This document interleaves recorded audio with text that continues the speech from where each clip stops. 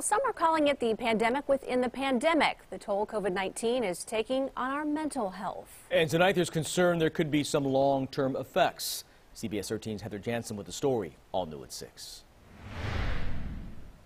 Not knowing where, your check's going to come from. A difficult year for Savannah Sims. Despite the realities of the pandemic, she tries to find good among the bad. Positivity is ultimately what makes things. But the struggle to stay positive gets harder each day. For me, it's been kind of tough. Joseph Basada opened about his anxiety and depression, wondering how many like him will go back to normal someday. I think it's definitely going to stick in a lot of people's minds. Data from the CDC shows 40% of Californians reported struggling with symptoms of anxiety last month. As we get more people who want the service, it's getting a little bit harder to maintain that.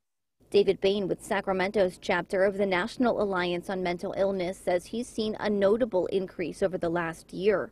It'll take longer to get out of this pandemic than it will the COVID pandemic.